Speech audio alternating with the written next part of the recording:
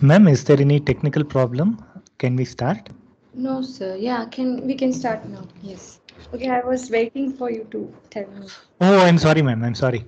Yeah, so last time we looked at discontinuous function, which was one of the solutions of the Inviside-Burgers equation. That's where we were headed towards. So please, ma'am, you can continue. Okay. Yeah, I'll start now. I'll share the screen and start.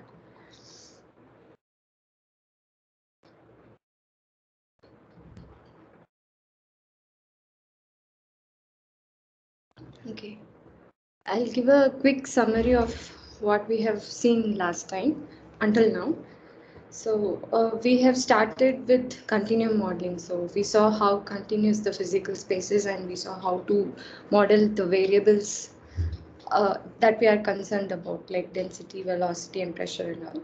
So we saw that in the first class. Then we went on to saying that uh, any tangent to a vector field becomes the solution curve for the PDE corresponding to that vector field.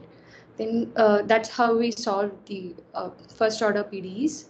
Then we extended that to solving quasi-linear first order PDEs through implicit function theorem. And then we classified the PDEs into hyperbolic, parabolic, and elliptic. So we saw that hyperbolic PDEs have two real and distinct characteristics passing through each point. Then we saw that elliptic characteristics have no real characteristics at all. Elliptic PDEs have no real characteristics at all. And parabolic PDEs have one real characteristic passing through each point. And then we went on to seeing method of characteristics for solution of for solving hyperbolic PDEs. So there we saw a linear advection equation first. So there we came across the fact that the characteristics for linear advection equation are just parallel lines in the xt plane. So any initial condition that you give will keep moving towards right or left depending on the wave speed. Essentially, the parameter a in your dx by dt equals a in your PDE. So then we saw how if that parameter is a function of position and time, then the characteristics will become curved and all. Then we saw if that parameter becomes a function of u, then at each point in the xt plane, that is at each initial condition on the x line, that is at t equals 0, you have different values of u. So the slope of the characteristics in xt plane will be different at different points. So they are still straight lines, but the slope will be different at different points. This way, we end up getting converging, diverging characteristics and all. So this parameter becoming a function of u results in formation of converging and diverging characteristics, etc. So that results in formation of shock and expansion waves. Uh, Converging characteristics result in formation of shock waves because after the characteristics converge, the PDE breaks down. That is, the derivatives of the PDE do not exist anymore, and your you cannot use the method of characteristics anymore to find the solution of the PDE. So we construct a piecewise linear solution, piecewise constant solution. We construct some curve, and to the left and right of the curve, we take the same solution which was through method of characteristics, and we find that speed of that curve using we went through integral form of PDEs, and we also saw Leibniz integral rule to find the speed of that new curve that we constructed. That becomes essentially the discontinuity in our case. Then we went on to seeing expansion wave solutions. So which is the result of diverging characteristics. So those we saw for expansion wave solutions, we had two different things. That is, when diverging characteristics occur, we formed shock wave solutions and expansion wave solutions as well. But in case of shock wave solutions, we saw a contradiction. So only expansion wave solutions serve as the actual solutions in the diverging characteristics region. So then we gave a condition known as entropic condition 2. make sure that the slope is always bounded from right side, like that the slope is bounded on the positive side, but on the negative side it's unbounded. So when you have a discontinuity and to the left, let's say UL is the value of U at the left, to the left of the discontinuity, and UR to the right of the discontinuity. So if UL is greater than UR, then that discontinuity is a valid discontinuity. It's a shock, it's valid. But if UL is less than UR, that discontinuity is not valid. It becomes an expansion wave. It doesn't remain as a shock throughout the solution. So that we saw through entropy condition, and we also saw it through a different way, and we obtained a contradiction as well. So in two different ways, we obtained shock and expansion wave solutions for diverging. We obtained solutions for diverging characteristics, and we ensured that only expansion wave solutions are possible in two different ways. Today, let us see weak solutions and weak form of conservation law. So as a continuation of this, for finding the shock wave solutions, we went to the integral form of conservation law, and we originally started with the PDE, but when the PDE breaks down, we go to the integral form of conservation law. Now, this is something close to the integral form only. This also weak form also has an integral coming into the picture. We'll see how they are close, and we'll see what kind of solutions this weak form of conservation law will have. Like any solution to the weak form of conservation law becomes a weak solution. So for that, let us first define what a classical solution is. Classical solution is the solution to the PDE itself. So let us consider this initial value problem. So which is dou u by dou t plus dou phi by dou x equals 0, defined on the x real line from minus infinity to infinity, and in terms of for t it runs, it's defined on the positive real line, and the initial condition is given by u naught of x. So our flux variable phi has continuous first derivatives, because anyways phi x is defined and phi x is continuous. So this PDE is defined properly, so phi x must be continuous, and the initial condition is also continuous. So now for this initial value problem, a function is called a classical solution. A function u is called a classical solution if it satisfies these four criteria. That is, u must be first of all continuous, and derivatives of u must exist, and they also must be continuous, and you should satisfy the given PDE for all x and for all t defined over here, and you must also satisfy the initial condition. These are some basic necessities for something, calling some function to be a solution. So when these criteria are satisfied, then that function is called a classical solution of the initial value problem. Now we are trying to differentiate between classical and weak solutions. So if the PDE gets satisfied exactly, then that function is called classical solution. For weak solution, you need not be continuous or differentiable. But these functions are solutions in a different sense. These are not actually solutions to the PDE, but they'll be solutions to the weak form of conservation law. So now let us see what a weak form of conservation law is. So for this, let us first take a real valued function t of x comma t, so which is called as a test function in our case. So we are going to call this function as a test function from now on. So we are just taking some function whose derivatives exist and are continuous for all x and for all t that we have taken. So now we now say that there is some circle on the xt plane such that this function that we have taken is 0 on or outside that circle. So suppose I'm just taking a two-dimensional thing, now one-dimensional picture. So this is x and this is t. One-dimensional picture in the sense the physical space is one-dimensional, and when you also include t, it becomes two-dimensional. So now on this we are taking a test function. So t of x comma t is defined everywhere. So let's say we have some circle in any of the, we can have it anywhere, wherever you want. I'm just taking it here. So Now the inside this circle t will be non-zero, and outside this circle everywhere in the xt plane t will be 0. T is such a function. It's not necessarily be a circle. It need not be just a circle. It can be some random closed region as well. So inside that region we can define t to be non-zero, and outside that region we can define t to be 0. So for simplicity we have taken it to be a circle.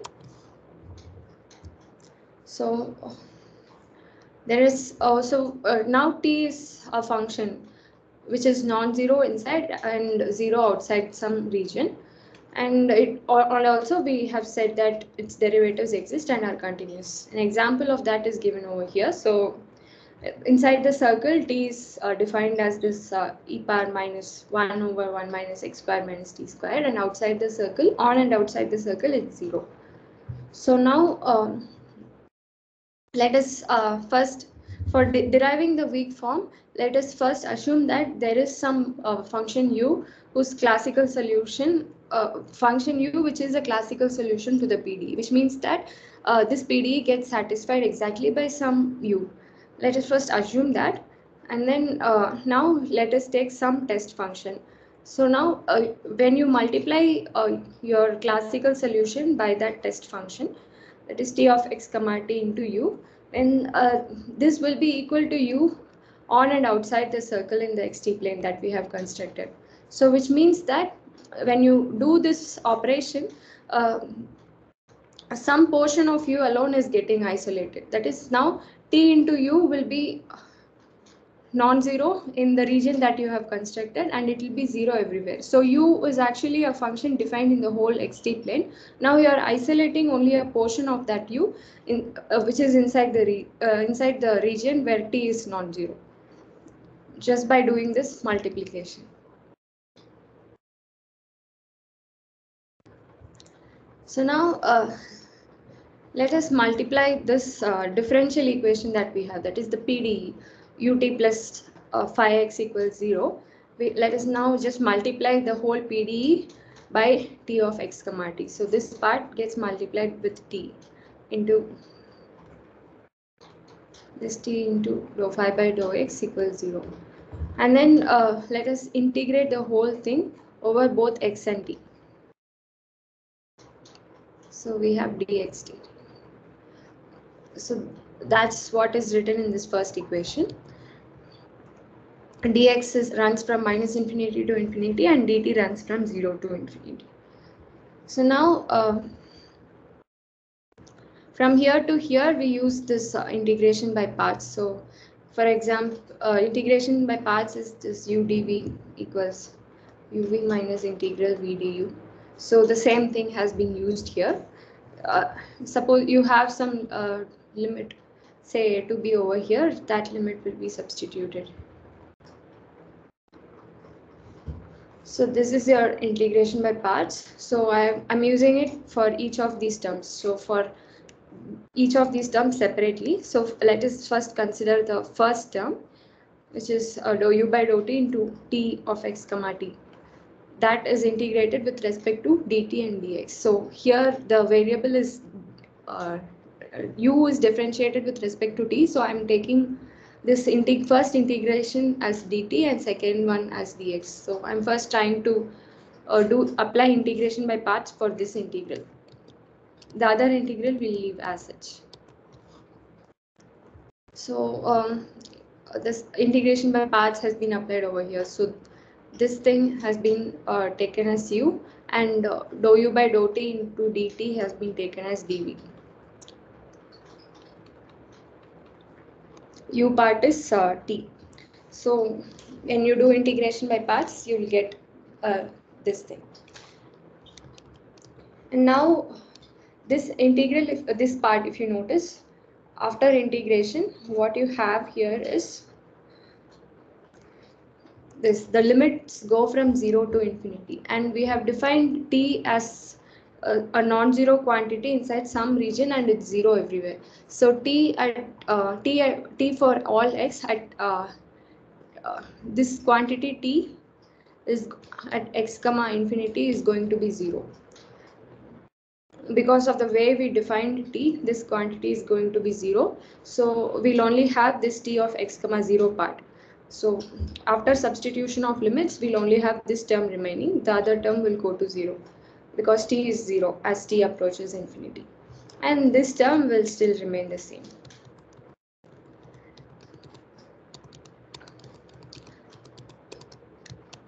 Similarly, for the second term, this term that we had, dou phi by dou x into t of x comma t dx dt. So this again, let's do integration by parts. So here dou phi by dou x, phi is differentiated with respect to x. So I'm keeping dx as my integration variable. So first integral. So this thing will be integration by parts will be applied to this integral now. So this is my u and dv is phi x dx. Now doing integration by parts, we get these two terms.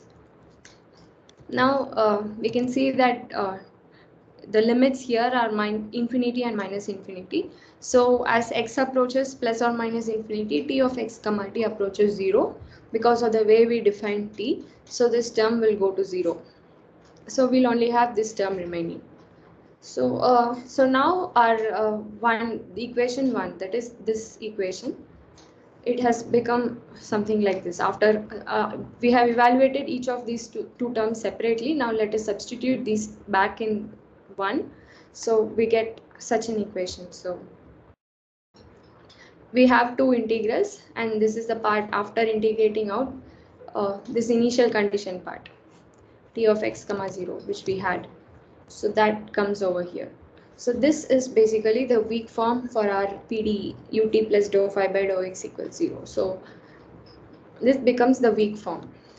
So if now you can notice that weak form does not involve any derivatives in u, because the derivatives have now been transferred to t. Derivatives, we had ut in the PDE, that has now been transferred to t. We have dou t by dou t, and the derivative phi x, dou phi by dou x, now has been transferred to dou t. The derivative has been transferred to t. That's why we do integration by parts. So basically to transfer the derivatives from one variable to another variable. So now u and phi are free of derivatives. So now in this weak form, for any u that satisfies this weak form need not have existence of derivatives, need not have a continuity of derivatives as well. So we need not care about how the derivatives of u behave essentially, if we are solving the weak form. So that is one advantage, and a weak solution for this initial value problem. Now what do we call as weak solution for this? So basically a classical solution for the PDE that we have, we defined what a classical solution is. So u must be continuous, ut must exist, and that also must be continuous. It must satisfy the PDE ut plus phi x equals 0, and it must satisfy the initial condition. That is a classical solution. So now a weak solution for the same PDE will be some solution that satisfies this weak form of conservation law for all possible test functions. We have taken an arbitrary test function t over here. So for any possible test function that satisfies that form, that is tt and tx must exist and they must be continuous, and t should be non-zero in some region in the xt plane, and it must be 0 everywhere. So for there are many possible tests. We can construct many different test functions that satisfy this criteria. So for all possible test functions, if some u satisfies this integral form, if some u actually solves this thing, then that u becomes the weak solution for your PDE. We call that as the weak solution for this PDE. Now the weak solution does not, as we can see, it does not require the existence of derivatives, and weak form of conservation law actually accounts for both PDE and the initial condition, because the initial condition appears over here. So we need not explicitly take into account the initial condition. It actually appears in the weak form itself. So it takes care of both PDE and the initial condition. The only thing is the derivatives are now being shifted to the test function instead of u. So this is the weak form, and any solution to the weak form becomes the weak solution of the PDE. So any doubts in weak solutions and weak form? No, ma'am, please continue. Okay, yes. So I'll go to something called systems of conservation laws. So now, as until now, we have seen that all we have seen is for scalar conservation laws. So we have seen Invisi-Burgess equation and some different examples like linear advection equation and all. These are scalar conservation laws. But if you notice, the macroscopic physical system is governed by Euler's equation or Navier-Stokes equation, which consists of conservation of mass, momentum, and energy. So this becomes a system of conservation laws. So now how are we going to find some solution that satisfies all of these 3 or 4 equations simultaneously? So for solving such systems of conservation laws, we need to go through some similar theory for solutions for systems of conservation laws as well. So now let us let us now extrapolate all the concepts that we have learned for scalar conservation laws, like existence of shock waves, the converging characteristics, diverging characteristics, and all, like shock and expansion waves correspondingly, and the entropy condition, those things, and weak form and weak solutions, etc. All of these now will be extrapolated to the systems of conservation laws. So for this, let us consider some open subset of Rp, omega, which is an open subset of Rp. Now P here is the, so I'm using D for the dimension variable. So earlier we were dealing with 1D systems. Now I'll be extending it to multi-dimensional systems. I won't be even fixing it to 3D. It's going to be multi-dimensional. So D is the number of dimensions now.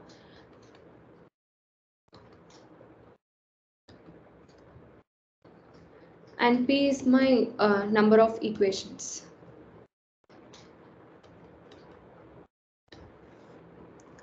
That is a number of simultaneous equations that we need to solve.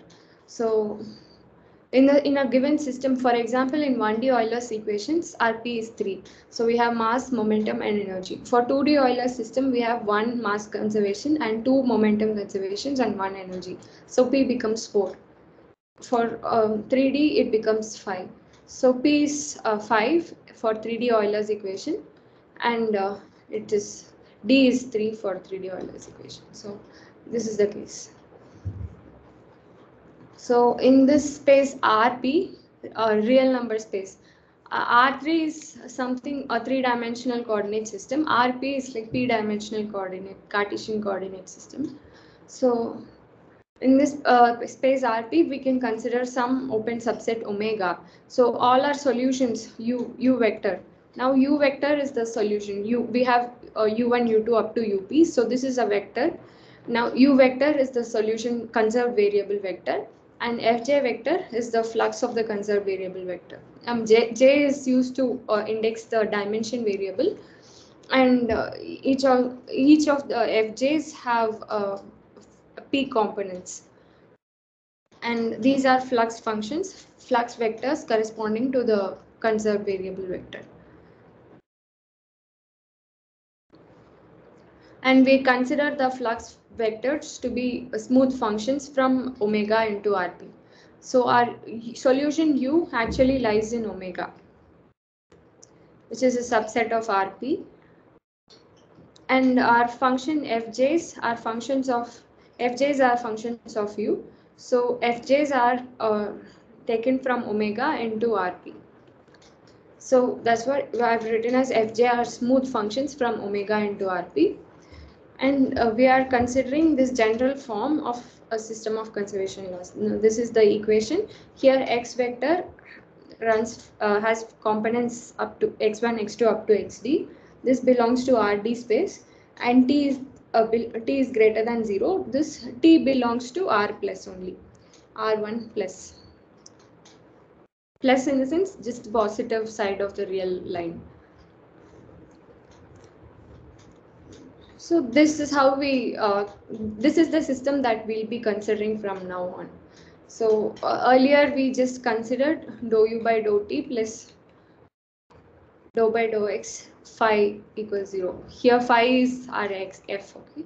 So it's the same thing, but just that u is now a vector, phi is a vector, and I'm taking x also to be a x is a d-dimensional vector, phi and u are p-dimensional vectors. So that's the difference. So it's the same thing extrapolated to multiple dimensions and multiple equations. Now this equation 1 is in conservative form. I mean, because we say that we derived the conservative, we went through the integral form of conservation law, and from that we obtained the PDE. So we called that PDE as the conservation law itself. So which means that in that PDE u gets conserved in some domain, and phi is the flux of the conserved variable which moves across the domain, moves across the surface of the domain. So here this equation is also of the same form. So so this equation is said to be in conservative form. So in this equation we can treat u vector to be as to be the conserved variable, and fj vector of u vector to be the flux of the conserved variable. This equation 1 actually expresses conservation of all the p quantities, u1, u2 up to up. U vector has p components, and all the p components are getting conserved in each of the equations respectively. Like corresponding to their equation, corresponding to equation 1 in the system, u1 will be conserved. Corresponding to equation 2, u2 will be conserved, and so on. So now let us simply consider an arbitrary domain of Rd. Ma'am? Yes, sir. I just had a doubt. I just wanted to ask. Yeah. Exactly where you are pointing. Okay. Here there is an equation where u is a function of x and t, basically spatial dimensions and time, and f is a function of u. So of course it will also be a function of spatial coordinates and time. Yeah.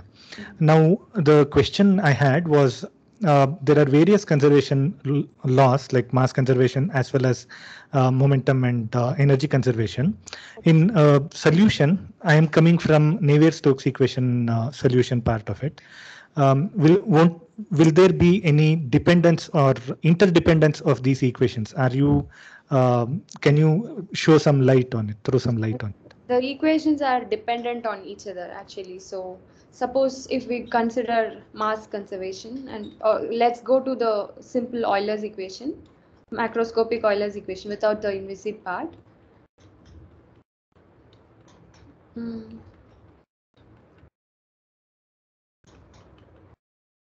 So I've written mass, momentum, and energy conservation equations here. So we can see that rho is, if we do an update for mass conservation equation, we are actually going to find rho in the next time step. So rho is basically the output, and u becomes the input for mass conservation.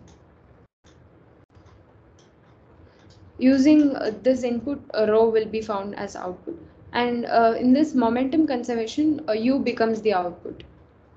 Essentially rho u, but since we have rho from the mass conservation itself, that we'll be using it here. It will not necessarily be the output. P and P, rho, and u, again they become the input. U is actually input and output for momentum conservation. Energy conservation, E becomes the output. Here again, P, rho, and E and P are actually functions of each other. So we can just consider one of them. So we can say P is the output here. And here again, P becomes the input, rho, U, everything becomes the input. So we can see that input from one equation is used output from one equation is used as an input to another equation to find some other variable as an output. So all of these equations will be interdependent on each other. So we have to solve them simultaneously. Thank you, ma'am. Okay. Was this the question, sir? Exactly, ma'am. Okay. That was exactly the question. Thank you. Okay, sir. Yeah. So we need to solve all the equations together. We cannot separate them out and solve them independently. So that is why we are looking into systems of conservation laws. Otherwise, the theory that we have developed for scalar conservation laws itself would be sufficient to actually go about solving each of the equations in the system independently. But since the equations are dependent on each other, we need to develop some theory for systems of conservation laws where all the equations are, where the variables are actually interdependent inside the equations.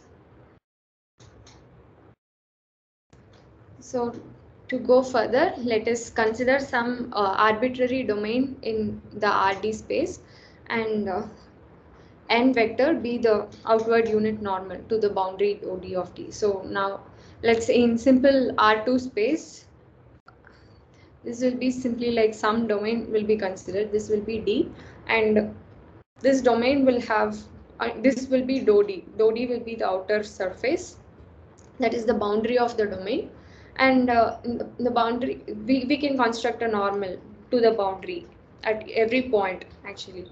So at each point their normal will be different. So we can construct some normal vector which itself is a variable dependent on the domain, boundary of the domain, and such a normal vector exists for any arbitrary domain. So let us just define such a normal vector. And then now let us go back to our equation 1, which is our system of conservation laws. We can now integrate that over the whole domain D. So this is that. I've done integration of the PDE over the domain D, which here the integration variable will be dx vector. So now this integral is being taken into the derivative because we are considering a fixed domain. So the integral is now being taken inside the derivative. And this part is just directly written as such. Here Gauss divergence theorem has been applied. So Gauss divergence theorem is simply like divergence of f dv over the volume space becomes f dot n ds. In a simple way, if I do let it be dv, it's over the domain and it's over the boundary of the domain. Volume integral has been one dimension has been reduced exactly. So the domain, it was d was our domain initially. Integral over the whole domain d has now been transformed into an integral over just the surface of the outer boundary of the domain dou omega. This is Gauss divergence theorem. So this has been applied over here. So f dot n is nothing but fj into nj, and divergence of f is dou by dou xj into fj, dou by dou xj of fj. So this has been this domain integral over the domain D has been transformed into an integral over domain dou D, essentially. So now we can notice that this is actually the integral form of conservation laws. This is basically our integral form for the systems of conservation system of.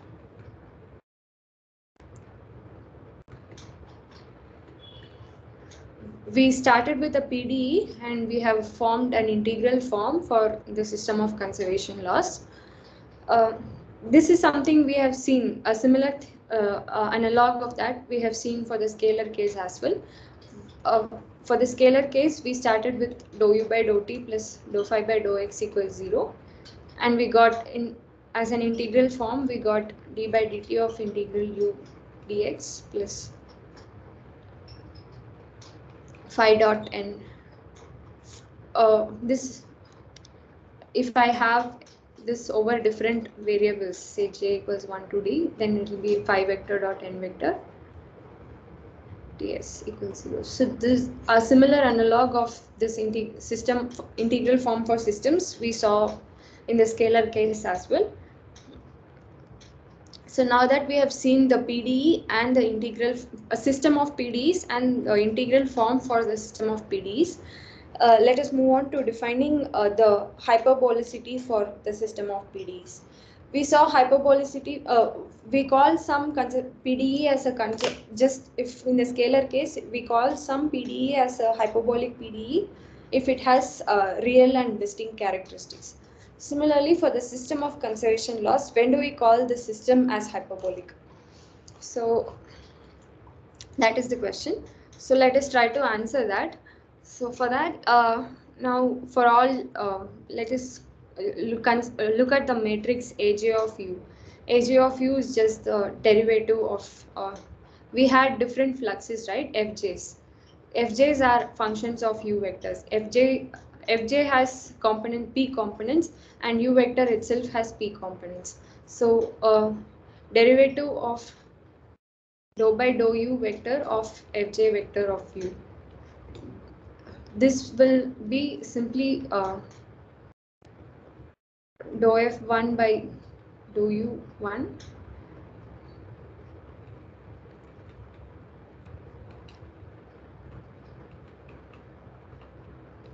and so on. Like this will be this matrix.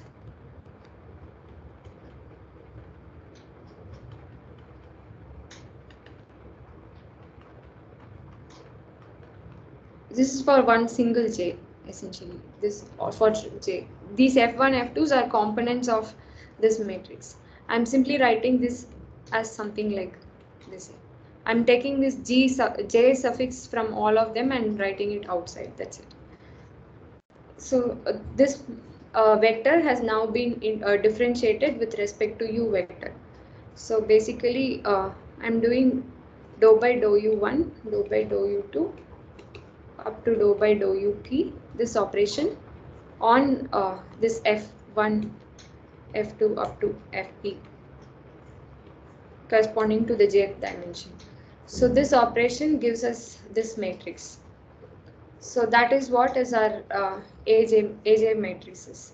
So we call, for each dimension we have different matrices. For for all j equals 1 up, for j between j and 1 up to d, we have AJs to be defined as these matrices. These are the Jacobian matrices of FJs. And now we call the system 1 as hyperbolic if for any u in omega and any w in Rd space. W vector is some any general vector from Rd space. And that w vector should not be equal to z. It cannot be a zero vector, but it can be any other vector. For that, for such a construction, if we construct some matrix to be A of u vector comma w vector as this. This is simply w1 a1 plus w2 a2 up to different dimensions. Essentially, for 2D it will be stopping till here. For 3D we'll have one more term. That's we will be taking this matrix. A1, A2, A3 are matrices themselves, and W1s are just components. W1, W2 up to WD are components of a random vector in Rd. So we are taking an arbitrary vector in Rd, and each of those components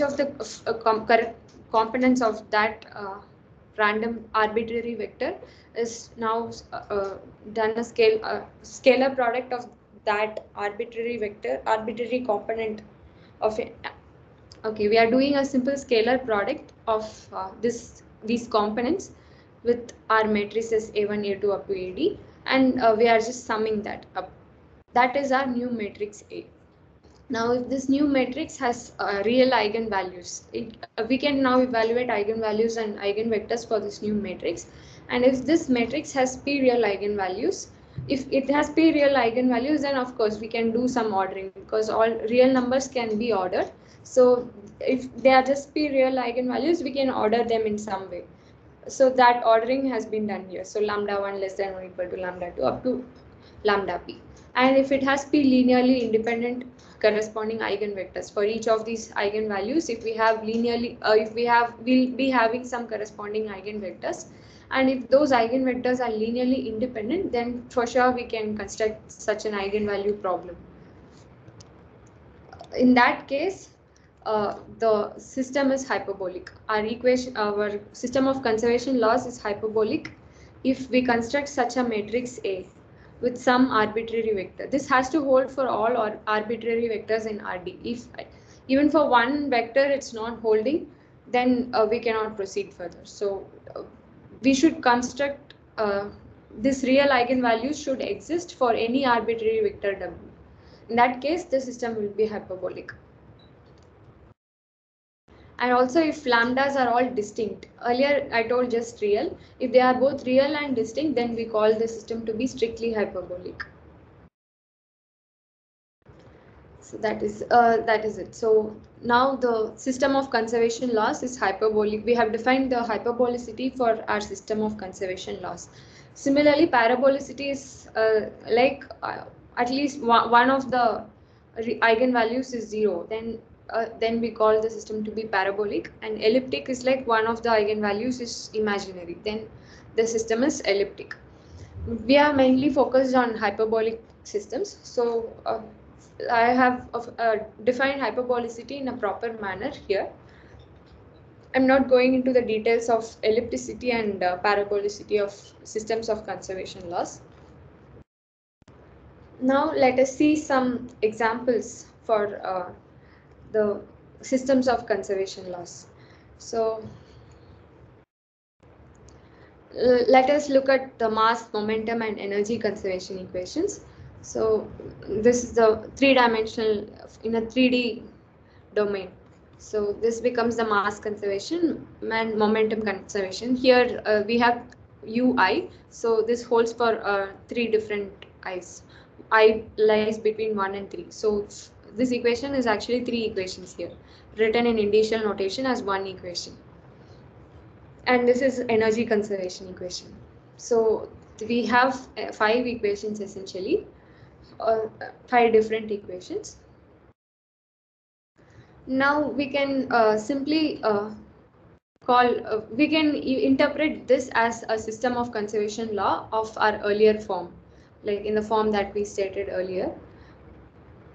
Rho is our density and u vector is the velocity. Instead of taking u vector, I'll simply write this as a system of conservation laws. So this will be simply rho u1, rho u2, rho u3, and rho e.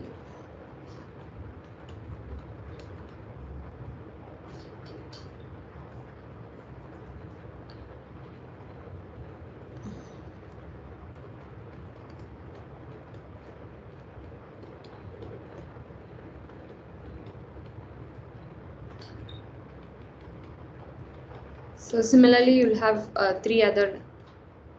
2 more flux terms and a 0 vector here.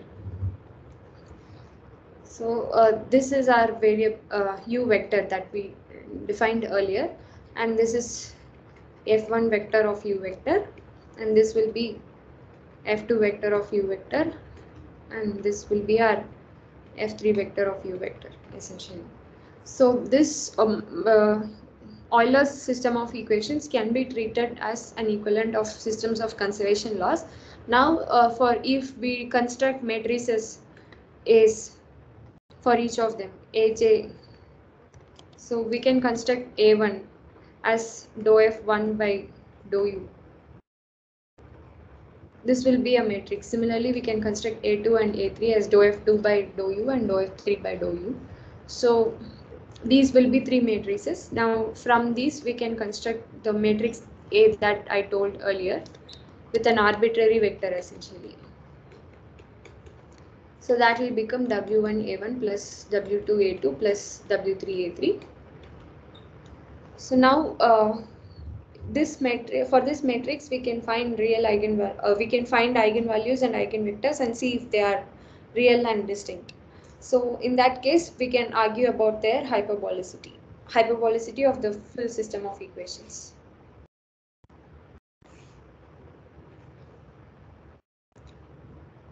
So this is it.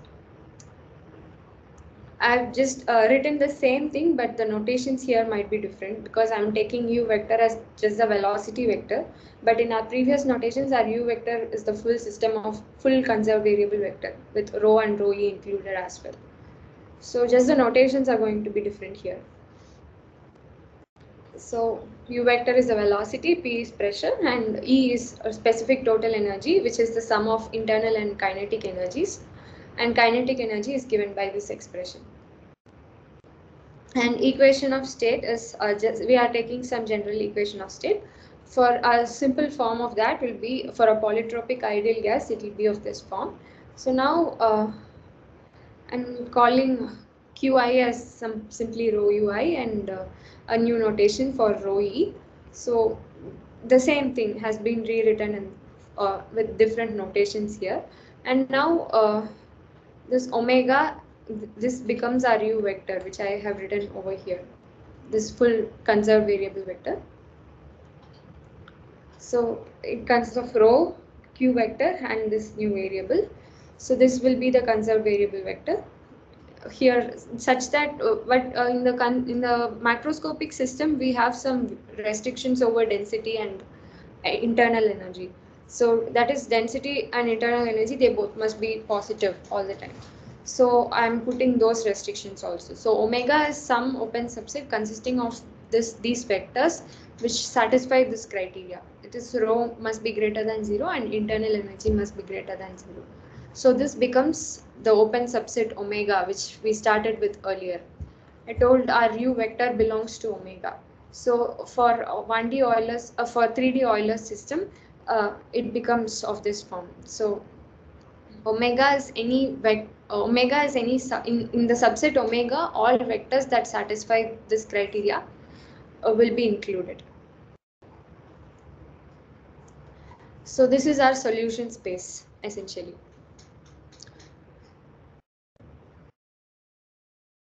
Now, as an exercise, you can try showing that 1D inviscid gas dynamics system is strictly hyperbolic and 2D system is hyperbolic. So you just need to find out these matrices and try to argue about, construct this matrix and find the eigenvalues and eigenvectors and argue about their hyperbolicity based on that. And but these W's have to be arbitrary. But even after finding the eigenvalues, you will be having these variables W1, W2, W3 and all.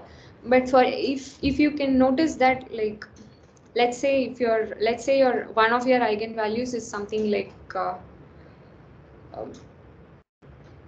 W1 itself, W1 into some rho plus, I'm just simply writing, this is not actually any eigenvalue. This is not the real eigenvalue at all. So if you have some variable here, W1 into some variable of your system, we can see if you find this to be real all the time, then you can say that for all values of W1, this is now going to be real. So you can argue about the hyperbolicity using this. The only thing is, if for any particular value of W1, if your lambda seem to be imaginary or something of that sort, then the system is not hyperbolic. Otherwise, the system is going to be hyperbolic. So this is with this is a basic introduction to system of conservation laws. So we have seen the system of PDEs, which is the system of conservation laws itself, and then we constructed the integral form of the system of conservation laws first. Then we argued about the hyperbolicity of the system of conservation laws. Now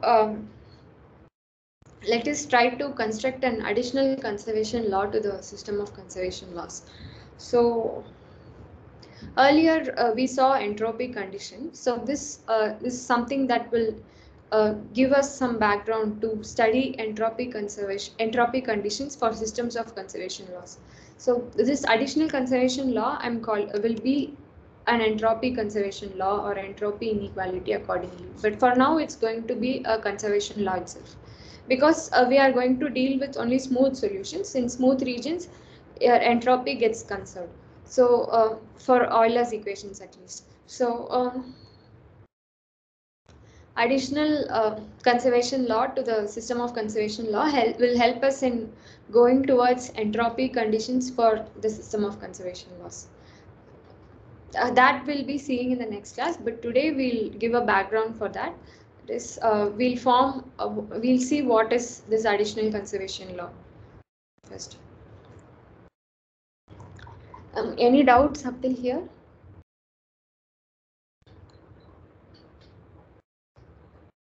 Any doubts? Ma'am, I just had a clarification.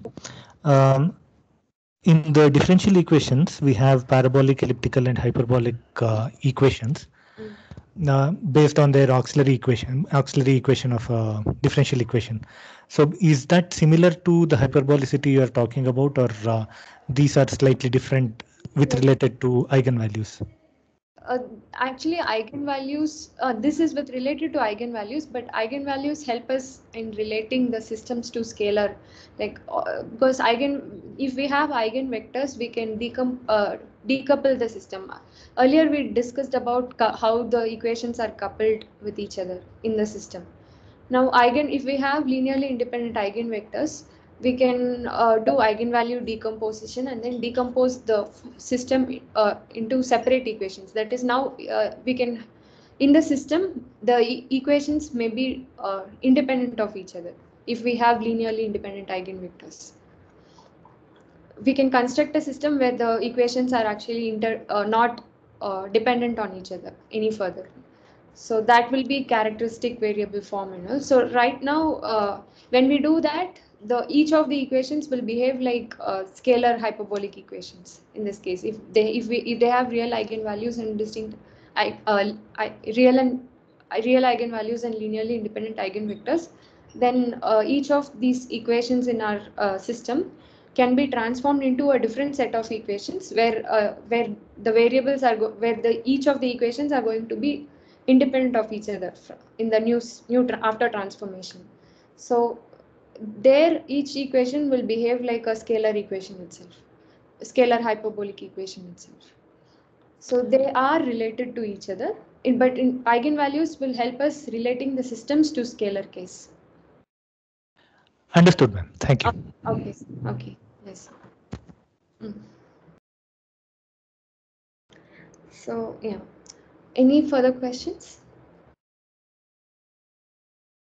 No, ma'am. Okay. Okay. So I'll start with the additional conservation law. We have this PDE again. Consider this system of conservation laws. The system. Sorry, ma'am. I'm not able to see your screen. Okay. Is it the case for everybody? No, ma'am. Your screen is visible to us. Okay, ma'am. I think I'll log out and log in again. Okay. So we'll wait until then. Okay.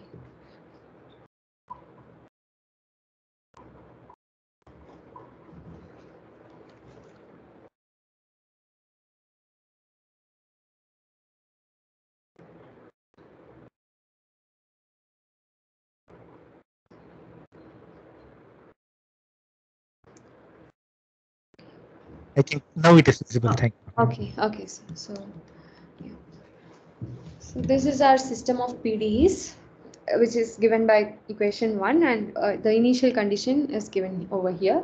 Again, X belongs to the RD space, and U belongs to omega, which is a subset of RP, and T belongs to R plus, and FJs belong to RP again. FJs are functions of U vector. So this is our initial value problem, which we saw earlier. Now, for this system of PDEs, we can have classical solution. Earlier we saw classical solution for scalar conservation laws. Now again, let's see it for the systems of conservation laws. So here u vector from Rd into omega. So u vector is a function of x comma t. So it's from Rd cross 0 comma infinity to, this is for x vector. X vector lies here and t lies here. So u from Rd cross 0 comma infinity into omega. So it is a classical solution if u vector satisfies some properties. First of all, it must be continuous and its derivatives must exist, and derivatives must be continuous for all t and for all xj's, where j belongs to 1 up to d. And u vector must satisfy the PDE, which is given by the system 1, and initial condition, which is given by this equation 2. This is PDE. This is our PDE, and this is our initial condition. So our u vector must satisfy both the PDE and initial condition, and the derivatives must exist and they must be continuous. This definition is the same as the one we had for the scalar case. So this is a classical solution for a system of PDEs. Now let us define the mathematical notion of entropy first. What is additional conservation law? So first of all, will any classical solution satisfy an additional conservation law of this new form? So where this capital U is a function from omega into R. So it's a function of U vector. So this is this conserved solution itself, solution vector. So this capital U is a function of our solution vector, and these fj's are also functions of solution vectors. Later we'll interpret this U as entropy function and this fj as entropy flux functions. Right now we are not going into that interpretation. So we are just seeing whether such an U and F can exist for any classical solution U vector of the system of conservation laws. So fj's are sufficiently smooth. They can be differentiated as many number of times as we want. So now this equation 3 can exist if this is satisfied. That is, if u prime of u dot fj prime of u is capital Fj prime of u vector. So this u prime of u is this new function itself, this u only. So dou u by dou u vector dot producted with dou by dou u vector of fj vector. This will be dou by dou u vector of fj vector. Fj is not, this capital Fj is not a vector, it's a scalar. So this capital U and capital Fj are scalars, whereas small u and small f are vectors from the system of conservation laws. The small u vector is the conserved variable vector, and small fj vectors are the flux vectors in the system. So when we do this differentiation, we'll get a matrix. This is something which we saw earlier in the last slide. And dou u by dou u vector, this will give a vector. This vector is of this form, essentially. Dou u by dou u vector is this one, and this matrix dou by dou u vector of fj vector is this matrix, and this is again a vector, dou by dou u vector of fj. This is a vector. So when you dot product this vector and this matrix, you will get another vector, and that vector should be this vector. So if that happens, then this new equation 3 can exist. We'll see why. So we started with the system, right? System 1. So let us just have that system over here. So that system is basically this only. So I'm just multiplying that by dou u by dou u vector. So dot producting essentially. So I'm doing dot product of the system 1 with dou u by dou u vector, which is this vector. So when you do that, before doing, I have done that, and this part can be interpreted as something like this. Dou by dou xj of fj vector of u vector can be written as dou by dou u vector of fj vector of u vector into dou u vector by dou xj. This is basically the matrix that I told earlier, dou by dou u vector of fj vector. Excuse me.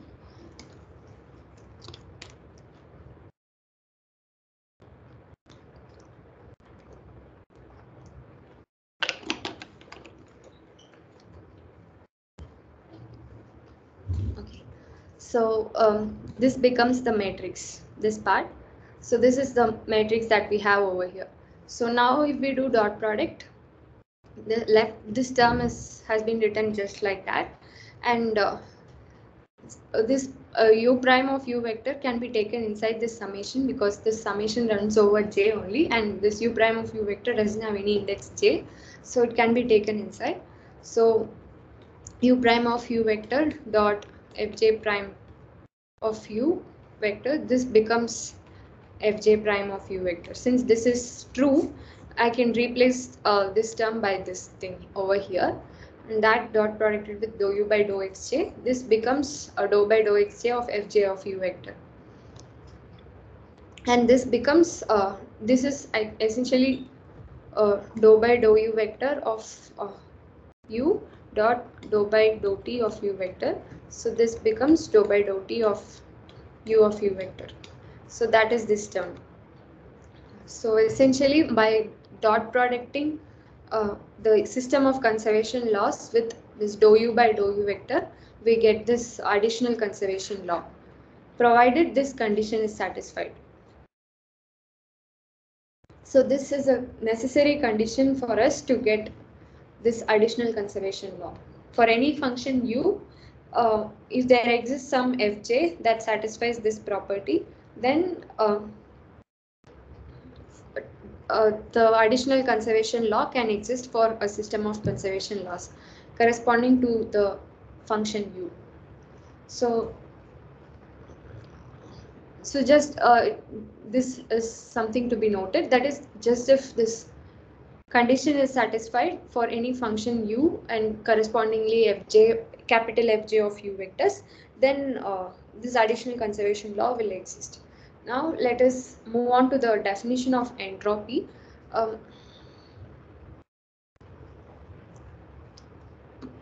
For that, let us just assume that omega is a convex set, which means that convex set in the sense, let's say in 2 dimensions, let's say something is like this. So if this is some set, like some set in a region, so now if you consider 2 points in this set, if you are able to draw a line between these 2 points, between these 2 points, and that all the points in that line, all the points in this line must also lie in this convex set. So for example, if you have, let me just draw something like this.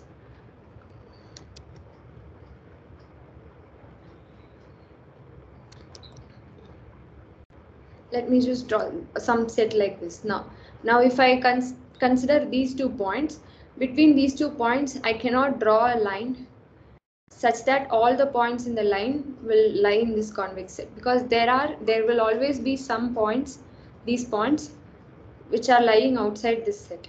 So such a set is not convex. So between any 2 points in the set, if you are able to draw a line such that all the points in that line also lie in that set, then that set is called convex set. So this is something thing we take right now. The importance of taking convexity will come when we discuss about the weak form of systems of conservation laws, and thereby constructing entropy inequalities and all. Right now, we won't see any importance of having convex function in this lecture, but in the next lecture we'll be seeing why taking convex function is important. So right now let us say that it's just going to be convex. So for now, let us say omega is a convex set and there is a convex function u from omega into r. This function also is now treated as convex function. This is a scalar function, that is real valued function. It takes input as u vector. This is simply u of u vector, which we saw earlier. So a function is called convex if dou squared u by dou u squared. This will be a matrix now. Dou u by dou u vector, this is a vector. but dou by dou u vector of dou u by dou u vector, this will be a matrix. And if this matrix is positive definite, then the function u is convex. We call function u as convex if this matrix is positive definite. Positive definite in the sense it has positive eigenvalues. So we'll see the importance of it later. We are right now, let us say that use a convex function and omega as a convex set. So now we call U as an entropy for the system of conservation laws 1 if there exists some d functions fj, these are entropy flux functions such that 4 holds. 4 was this thing, U of u vector dot fj prime of u vector, this must be equal to fj prime of u vector. So if this is true, then u is for any u which is for any convex function u, if there exists some fj's that satisfy 4, then that u is an entropy function and fj's are entropy flux functions. So this is the definition of entropy for a system of conservation laws. Now, any classical function of 1. Classical function is a function. We saw the definition of classical function for the system of conservation laws. So, any classical function will satisfy the additional conservation law. We saw it, like we started with a classical function. We started the definition of additional conservation law by using a classical solution, essentially. Because we assumed that u vector is a classical solution for the PD. Then only the PD is true. Then we have this, we construct this function capital U of u vector, and for such a function, if this condition is satisfied, then we'll have entropy flux functions as well, and then thereby we'll have entropy, the additional conservation law or entropy conservation law, as we'll see further. So any classical function will satisfy, any classical solution to the system of conservation laws will satisfy the additional conservation law or the entropy conservation law. But this is not true of a general weak solution for the system of conservation laws, because the weak solution will not satisfy the PD at all. And we derive this entropy additional conservation law from the PD only, system of PDEs.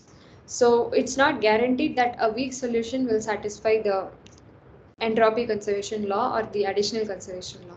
But all classical solutions will satisfy the additional conservation law.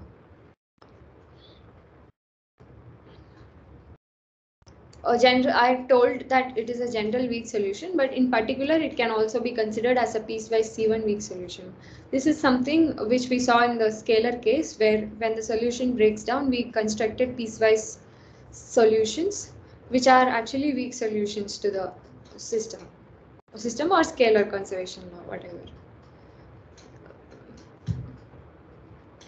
Now the question is, can possible entropy functions for a nonlinear system of conservation laws be found? Like for given any nonlinear system of conservation laws, will it always be possible for us to find the entropy functions?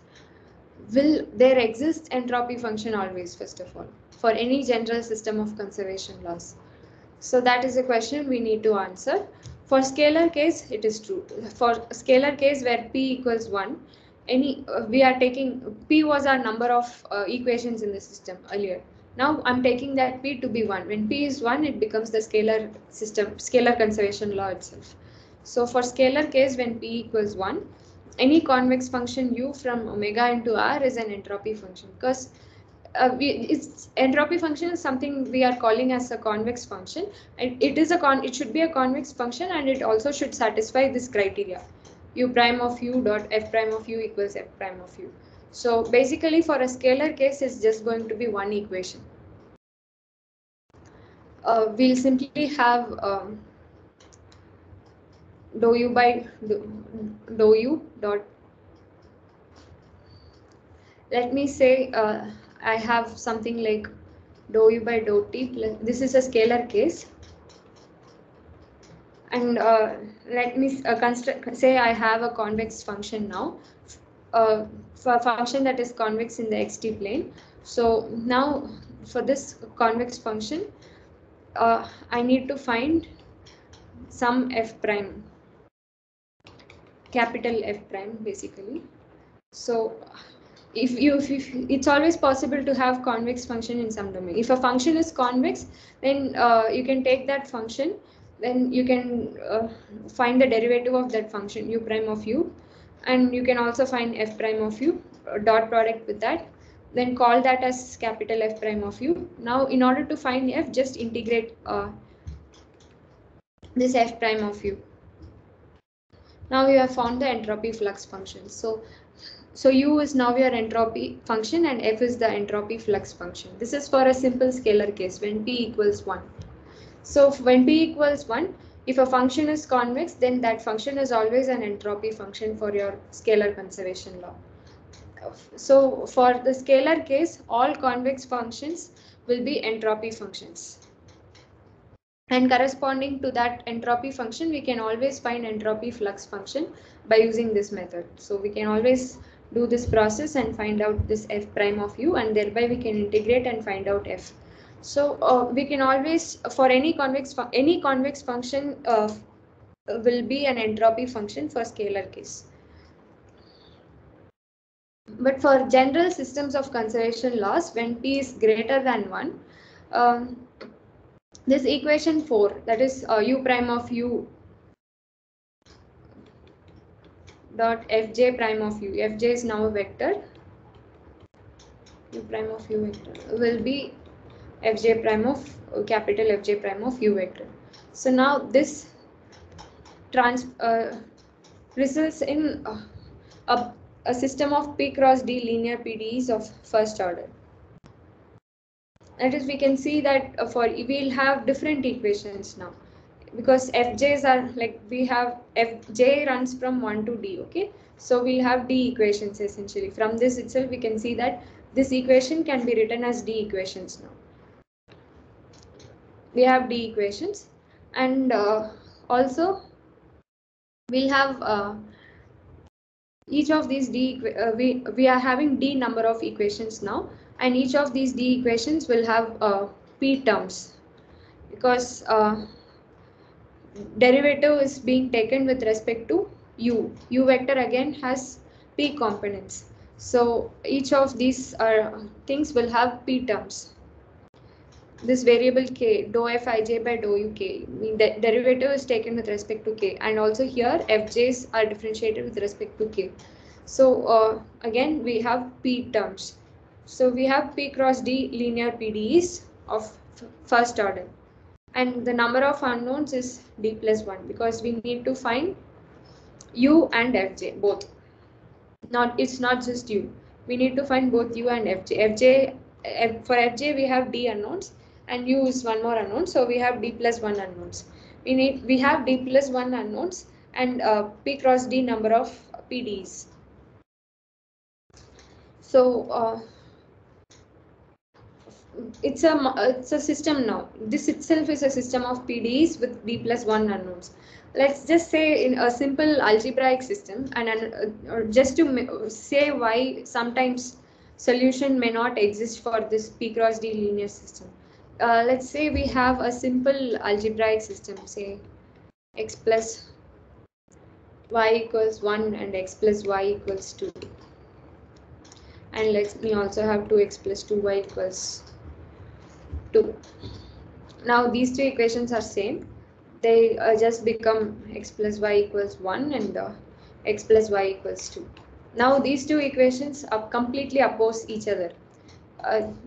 One is actually, they are not the same. They are actually parallel lines. They don't have any intersection at all. And also they oppose each other.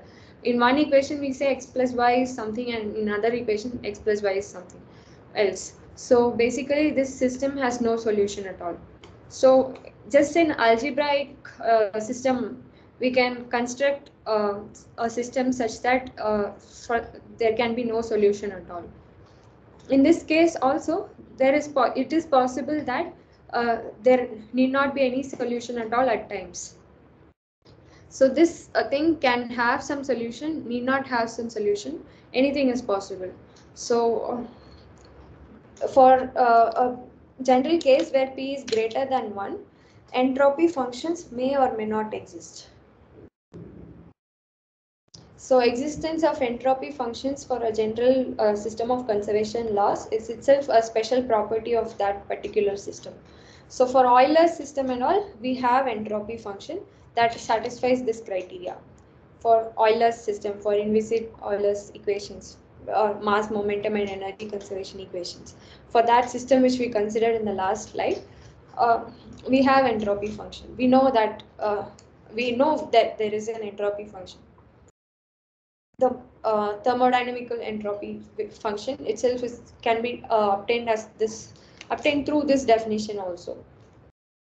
So this itself is a special property. In practical examples derived from mechanics and physics, that's what most of the practical examples, we are able to derive entropy functions that have physical meaning, entropy functions that satisfy this criteria. Although in a general case entropy functions need not exist, entropy functions may or may not exist essentially. So but in some practical examples we have situations where entropy functions exist and they do have some meaning. Any doubts until here? No, ma'am. Okay, so I'll continue. Now, let me just give an example of asymmetric systems of conservation laws.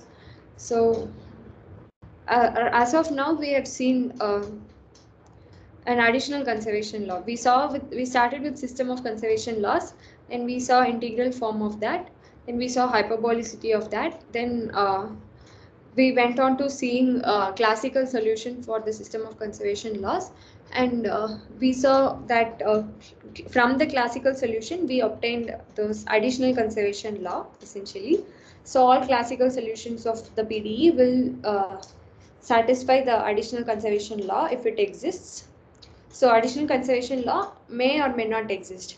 For scalar case, it always exists. For a general system of conservation laws where P is greater than 1, additional conservation law may or may not exist depending on the solvability of the entropy condition that we stated. That is U prime of U dot Fj prime of U equals capital Fj prime of U vector.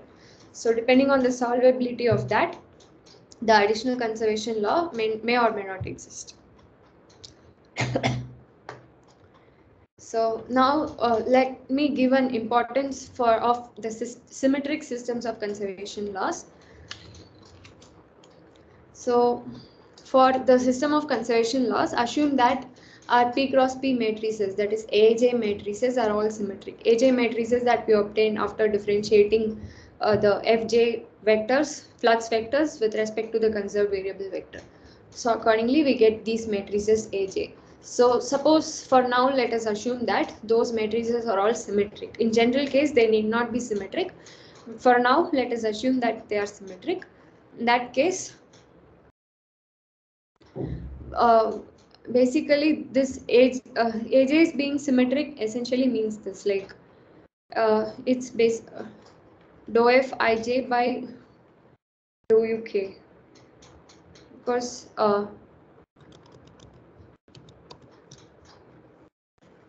these Fj primes are matrices given by something like this. Fj prime, first I'll just write Fj prime, Fj, just for the sake of completion. We have seen this earlier. And U vectors, I'm writing it to be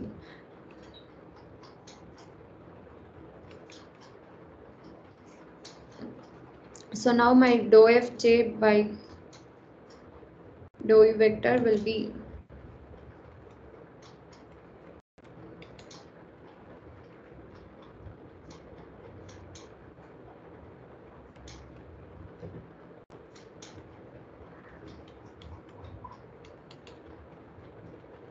this matrix. and this suffix j. So here in this notation, I have used j at the end. After f, I have used two indices, ij and k. First index is used to denote these terms f1 up to fp, and the second index j is used to denote this j basically. So dou fj, this j. So j actually runs from 1 to d, whereas I and k, they run from 1 to p. So if we assume this matrix to be symmetric, this is aj, right? If you assume this matrix to be symmetric, which means that dou fi by dou uk equals dou fk by dou ui for the same j. It's all the same j. For the same j, this is jth matrix. Dou fi by dou uk equals dou fk by dou ui. If symmetricity of this matrix implies this. So that's what is written over here in this place.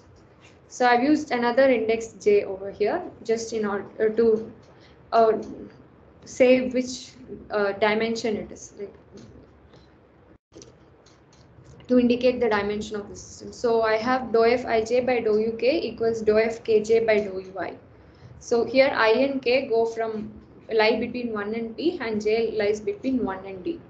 So if we assume aj's to be symmetric, this is the case. This will be the case. Now these relations actually say that there can be a function gj such that this is true. This we can see it evidently, because suppose, let's say fij is some function is equal to dou gj by dou ui. Now differentiate this with uk. Differentiate this thing with respect to uk. Now on the right hand side we get dou fij by dou uk, which is essentially the left hand side here, and on the here we have something like this. So this is basically dou squared gj by dou uk dou ui. We know that order of differentiation is always interchangeable. So doing dou squared by dou x dou y is equal to doing dou squared by dou y dou x. So order of differentiation is always interchangeable. So this essentially means that this is also true. They are both equivalent. So, and this part dou squared gj by dou uk dou ui is equal to dou fij by dou uk, whereas dou squared gj by dou ui dou uk is equal to dou fkj by dou ui. So they are both equal. So which is actually true, which is actually the thing that we wanted to say. So if existence of such a thing, that is symmetricity of aj matrices, say that some functions gj can exist such that dou gj by dou ui is fij. So this symmetricity becomes the compatibility condition for existence of some function gj such that this relation holds. Is it clear? Any doubts here? It's clear, ma'am. Okay, sir. Yeah. So this is how symmetricity of AJs imply the existence of some new functions gj such that this condition holds. Okay. So now let us move on further. Like for such a system, such a system where the AJs are symmetric, this becomes a strictly convex function. We have a theorem here. For such a system, the strictly convex function u of u vector, which is just half into summation of ui squared over I, is an entropy function for the symmetric system, and also the associated entropy fluxes are given by these expressions. We'll see how this is true. So first of all, we know that GJs exist. we argued about the existence of Gj right now. So since AJs are symmetric, this condition is true, and since this condition is true, there exists Gjs such that this relation holds. So now Gjs are some functions. I'm differentiating Gjs with respect to Xjs. This is essentially dou Gj by dou Ui into dou Ui by dou Xj summed over I. And dou Gj by dou Ui is our Fij, as we saw earlier. So I'm replacing it by Fij. So this is something we have. Dou by dou Xj of Gj is sum over I of Fij dou Ui by dou Xj.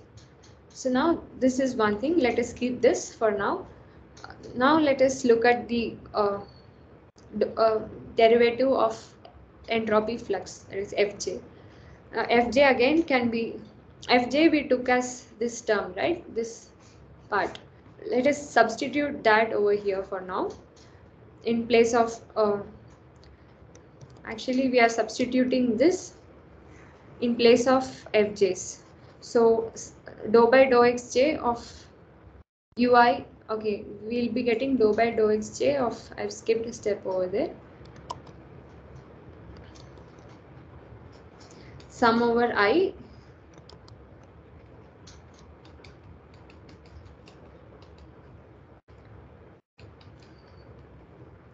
so this is something we'll have, and we can interchange this summation with summation and differentiation, because summation runs over I, whereas differentiation is with respect to J, so it's okay to interchange. So after doing that, we get dou by dou Xj of, when we do that, we'll be getting something like summation over I dou by dou Xj of Ui Fij of U vector minus dou by dou Xj Gj of U vector. This is something that we evaluated earlier as sum of I equals 1 to P Fij dou Ui by dou Xj. That is being substituted over here, whereas this part they are doing chain rule. So first Ui chain, when we do chain rule, we get first dou Ui by dou Xj into Fij plus Ui dou by dou Xj Fij. So that is something which is written over here, those two terms after chain rule, and this term dou by dou Xj Gj is written as some in terms of Fij over here. So we have three terms, and these two terms will cancel out, they are same, and this will be the remaining part, sum over I Ui dou by dou Xj of Fij. So now I'll just erase this. Okay.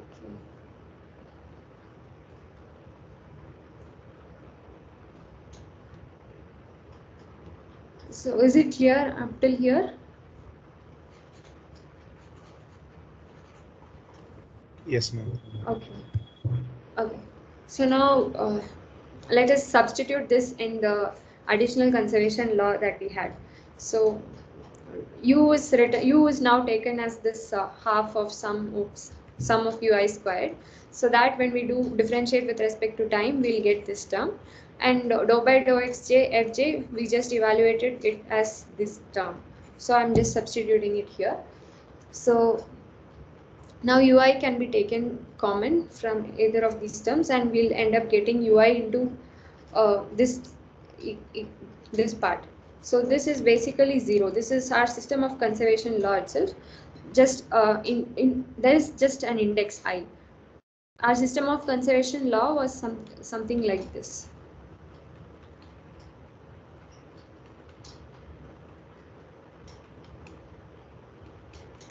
So these were vectors, Fj and U were vectors. Instead of that, we are using initial notation here. So these have P components, both Fj and Uj. So instead of that, we have Ui and Fij. So I runs from 1 to P.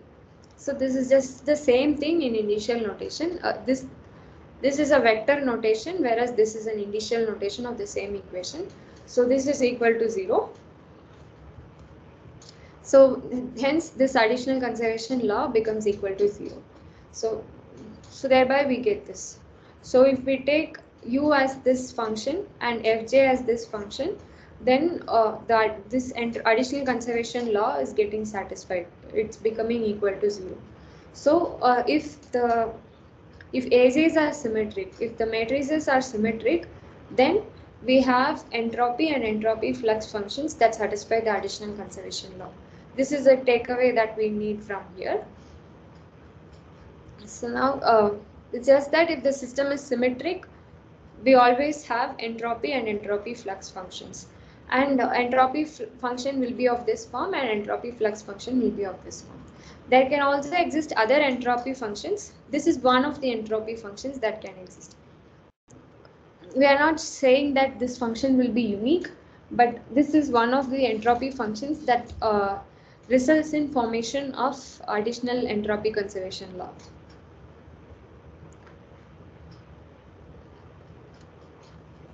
Now let's move on to the general case for any general system of conservation laws without assuming the symmetricity of the matrices.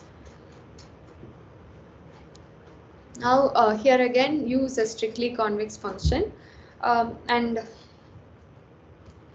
a necessary and sufficient condition for U to be an entropy function for the system of conservation laws is that these matrices U double prime dot Fj prime of U must be symmetric. So we'll see why this has to be true first of all.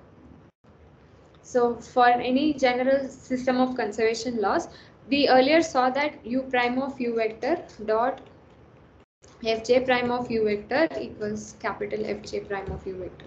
So this is the necessary condition for existence of entropy and entropy flux functions. But now they are saying that U double prime of U dot Fj prime of U must be symmetric. We will say that this and this are equivalent. That is, from this we can obtain this, and from this we can obtain this. From one we can imply other. We'll show both equivalence from both the sides, essentially.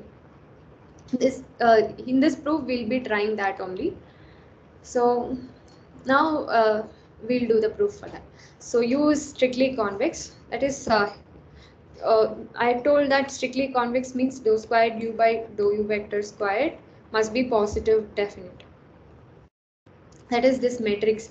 Dou squared U by dou U vector squared is this matrix, and it must be symmetric. It will always be symmetric essentially because differentiation is being carried out. It will always be symmetric. You can see that in this system.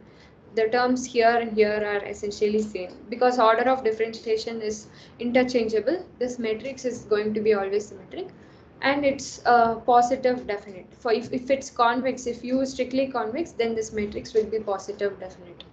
So from this assumption of strict convexity, we get these two inferences. And we are first assuming that U is an entropy function, which means that this condition will be satisfied. That is, this holds. So now this is true. From this, let us try to get the symmetricity condition. U double prime dot Fj prime is symmetric. So now let us differentiate this equation with respect to UL. So which is here. So I'll just write this over here.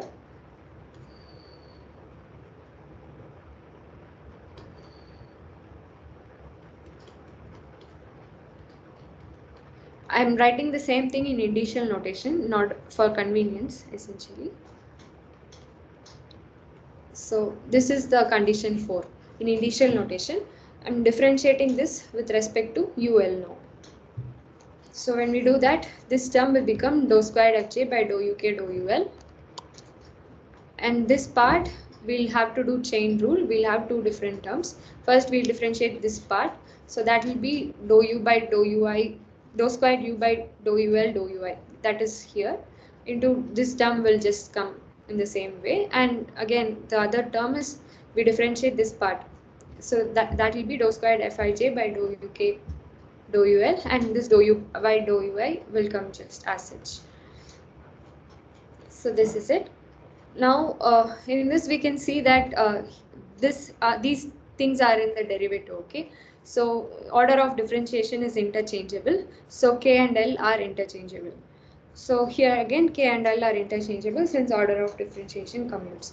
So since on the left hand side K and L are interchangeable, so on the right hand side also K and L must be interchangeable.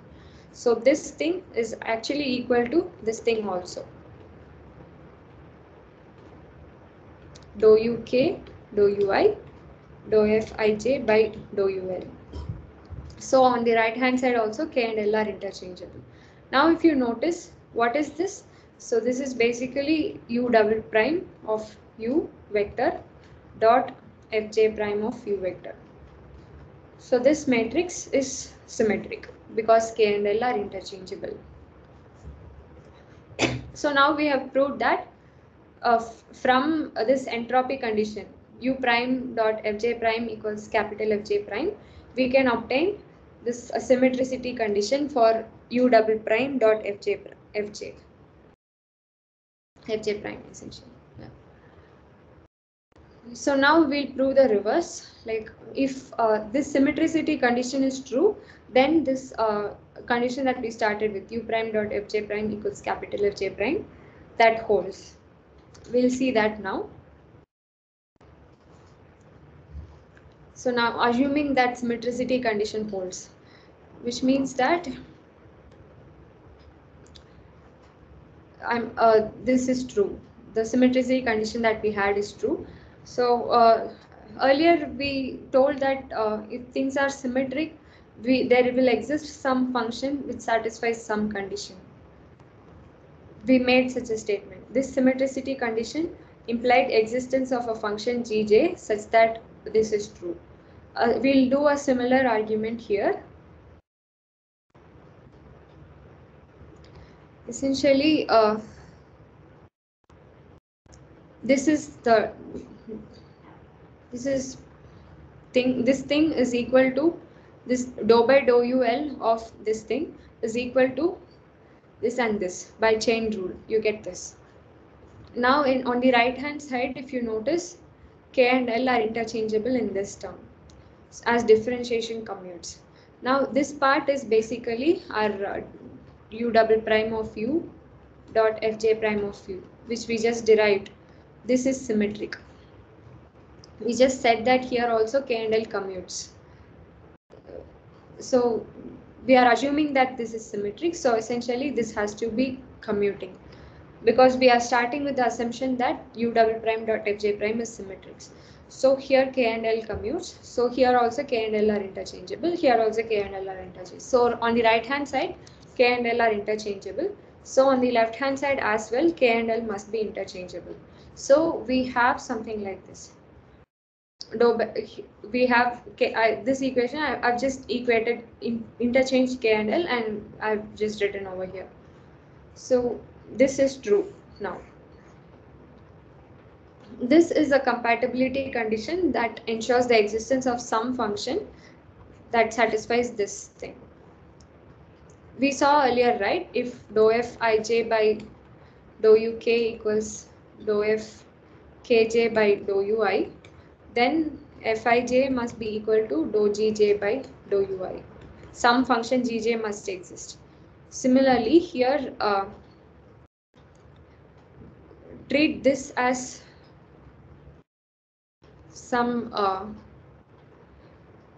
let me call this as some b. Okay, here I is not I is summed over, so since summation is carried out, I will go off. You have j and k only, so let me call it bkj of dou by dou ul equals dou by dou uk of b lj. So this is something that we have. Now this is equivalent to the same condition that we told earlier. Now we'll have some function equivalent to this Gj, such let me call that as capital Fj, such that dou Fj by dou Uk equals my Bkj. So Bkj is what? This thing in the bracket. Bkj is my this function. So I'm writing this Bkj as something over here.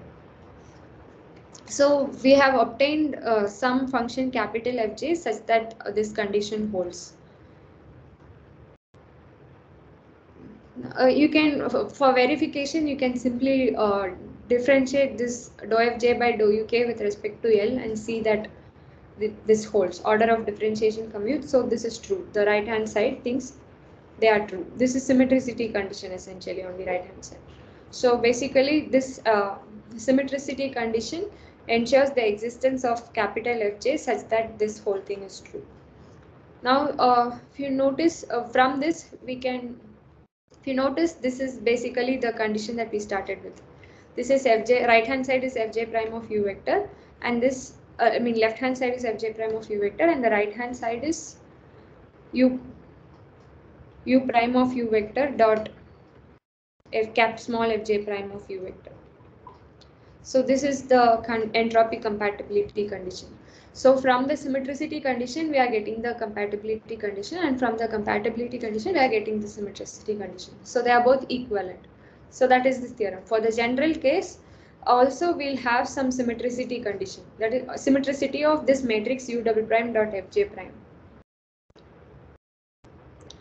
So if you have any strictly convex function, for a general system of conservation laws, then for that convex function to be an entropy function, this u double prime dot Fj prime must be symmetric. That condition is equivalent to the condition that we told earlier, which is u prime dot Fj prime equals capital Fj prime, which is the entropy flux prime. So both are equivalent. That's what we have proved now. So any doubts until here?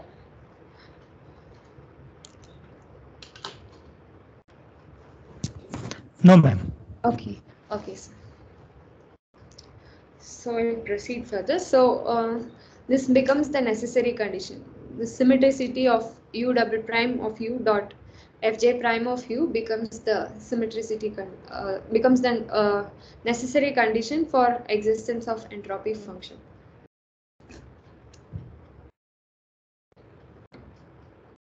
Now let us look at another small corollary of the theorem. Existence of this strictly convex function u of u vector will imply that the system of conservation laws is symmetrizable. So if some function u of u vector exists, then this was your system, right? Dou u vector by dou t plus summation over j equals 1 to d dou by dou xj fj of u vector equals 0. So this was our system of conservation laws. So to this, if we dot product u double prime of u vector, so this will result in this equation essentially. So this part is symmetric. We know dou squared u by dou u vector square. This part is symmetric because differentiation is, order of differentiation is interchangeable. So this u double prime matrix is symmetric, and it is also positive definite because u is convex, and we know this u double prime dot Fj prime that we get. This is also symmetric. So existence of this strictly convex function will result in transforming our system of conservation laws from one form to another, which is we call this form as symmetric form of the system of conservation laws. So the system of conservation laws essentially becomes symmetrizable if a convex entropy function exists. So that is the primary takeaway, and let us now look at an example of this, which is the usual inviscid Euler system. So we know that this is the thermodynamic entropy that we study. Like we must have come across this entropy, specific entropy term, and tau here is the specific volume 1 over rho, and T is a function of rho and E. Rho is density and E is internal energy. capital U is the strictly convex entropy function. Capital U in our context, it's the same entropy that in the additional conservation law that we have talked about. It's the same function. We are taking that function for Euler system. It becomes U can be taken as minus rho s, and Fj can be taken, entropy fluxes can be taken as minus rho Ujs. So if we take this form, then we'll get the additional entropy conservation law. The Euler system that we told earlier, we wrote Euler system in the form of our system of conservation laws earlier.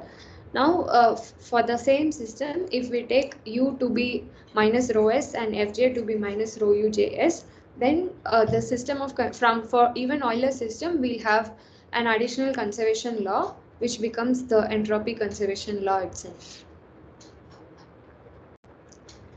So here this is just the definition of S I've written over here. So this is just an integration of the S carried out, and final expression for S is given over here. So this is just to say that for Euler system, minus rho s becomes the entropy function in our context, in the context that we are talking, and minus rho Ujs becomes the entropy flux function in the same context. Yeah, this is it. So today we have seen the system of conservation laws, and we have seen the integral form of the conservation laws.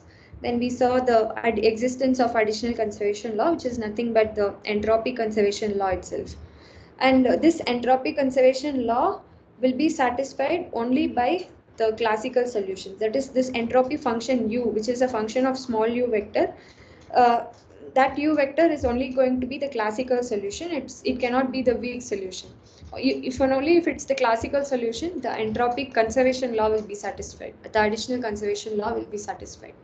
In the next class, we will see the weak form of this system of conservation laws, and we'll see the occurrence of entropy inequality. The weak solutions will satisfy entropy inequality. They won't necessarily satisfy this additional conservation law. Only classical solution will satisfy the conservation law, whereas weak solutions all will satisfy the entropy inequality. We'll see how that comes in the next class. Today, yeah, it's done. Like, any doubts until now?